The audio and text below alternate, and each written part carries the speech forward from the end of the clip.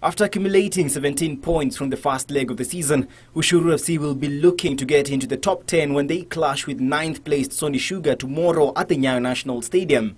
In other matches, debutants Kakamega Homeboys will be up against coast-based Bandari FC at the Mumias Complex. 2009 champions Sportpesa will take on Western Stima. Chamilil Sugar will play AFC Leopards at the Moi Stadium in Kisumu City. City Stars host Muhoroni Youth at Kasarani Stadium as Mathare United face Ulinzi Stars at the Nyayo National Stadium. On Sunday, defending champions Gor Mahia will be away to Thika United as Tusker FC go head-to-head with Posta Rangers at the Machakos Stadium.